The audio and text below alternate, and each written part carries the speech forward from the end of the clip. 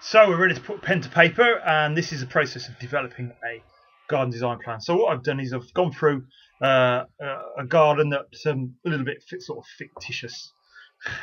So what we're going to do is look at this garden here. It was one that I sort of came up with in my own mind. It's from my old house, and I had this idea that I was going to purchase, there's a chunk of land at the back, I was going to purchase this chunk of land and add it to this garden, which is like about as big as a handkerchief. You can see it's tiny. It's about 5 meters by 5 meters for a tiny garden. These are all the existing features that exist. So when you do your site survey, everything that's going to be kept needs to be measured and plotted on this site survey. It doesn't have to be to scale. You just draw a rough idea of what you think its shape is. So I knew this was the bay window, and this is the gate to get in, this is the kitchen door, this was my deck here. Everything was therefore measured. And this is what you will then do your scale drawing from. Now, how to conduct a site survey, you will see in a separate video. We're talking about how this is developed. So the next thing to how this plan is developed is to create a scale outline of the entire site. And as you can see, it looked totally different to how it looked inside my brain, how I thought it was. But you can see that all of the main things are still there. This original decking, the bay window, the gate, the door, my garden shed, they're all still there. And you can see how big this site, this big plot of land that I have the dream of one day buying and adding to create a beautiful garden in. You will need to make quite a few copies of this one, because this is what you are going to start designing on. You will then create concept designs if you've got a customer that you're doing it for. And again, doing these concept plans is doing it to scale or in proportion, because you are using the scale outline plan that was there before. So you can see it's all still there. But what we started to do, so well, we want a circular patio down here, I want a tree there. I thought this would be a great area of planting here.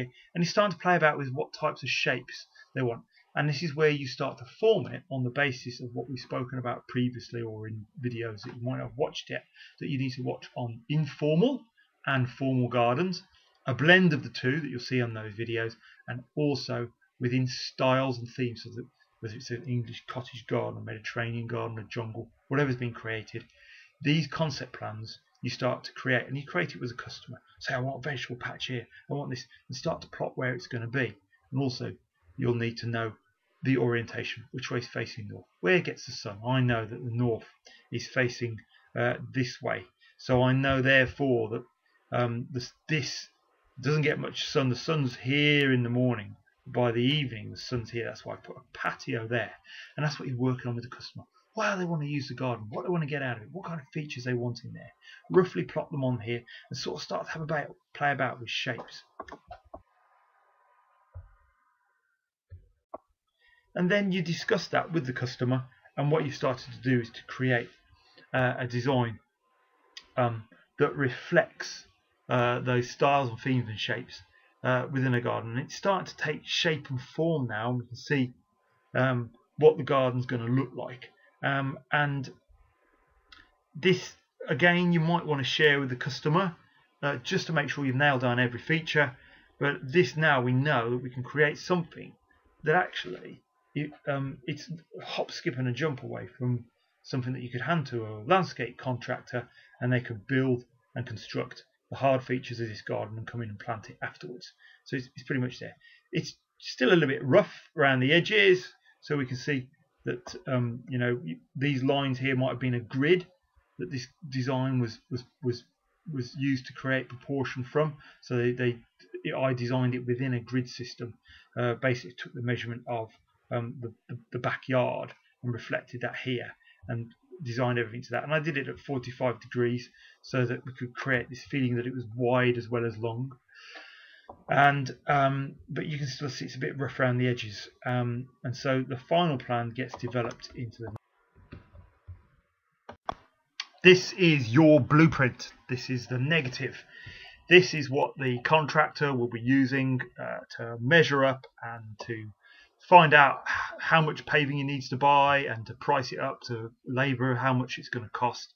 It's also showing you the theme of the garden, because you're starting to see that there are random paving slabs that are being put down here. So we can start to see this has sort of got like a country feel to it. Also, we've got a slightly Japanese oriental theme with the decking and the way it's created a walkway that's through here. And you're starting to see how the garden is going to be used, and the shapes are much more smoother, so that the contractor, or when you're plotting it out, there's no excuse. That's the shape, that's how it's supposed to look. It's showing you how many plants you need, what types of plants you need, and you might put a few labels on this one, but you try and keep it as clear as possible so that there's little confusion and measuring and plotting out from it can be done. To give more information, it might be an idea to do another kind of final plan that you hand in with this one. And that is a final coloured labelled plan. It's particularly for the customer if they're not pretty au fait with plans and garden design. Adding a bit of colour and simple labels will help communicate your ideas and sell them to them. This is a plan that I did as well on a computer, so it could be easily shared, because it was a design that we did for a school. It was a concept that we were trying to put across, a theme or a feel we were putting across that was based on a national curriculum. And you can see that the path reflects a timeline that goes right from the prehistoric age, the Jurassic era over here, all the way through to the Industrial Revolution. The plants and the landscaping reflects that, and there's things for the kids to find in there. We had to communicate this to a lot of people that weren't into gardening. It wasn't just to the head master or to the senior management team, because we wanted to involve the whole school. We created a simple colour plan that could be shared easily, put onto a whiteboard, and could be seen by the children as well, and the pupils that were at that school, and used easily by the teachers. So that's how you develop plans. You don't necessarily have to do the last colour one on computer. You can do it with, get your colouring crayons out, get some watercolours out, make a copy of that final negative and add your labels to it. But make sure you have a copy and the customer has a copy. Don't just give them all away, because you never know when you're going to need them, and especially if you're going to put in or constructing the garden. If you're going to do the landscaping work, you need to have copies of those, and these are your plans as well. If you're the designer, you have made them. So that's how you develop plans, from the site survey to an outline scale plan, to concept drawings and plans, to that final scale negative blueprint and colour label plan that you hand over to the customer, and that gets the garden built.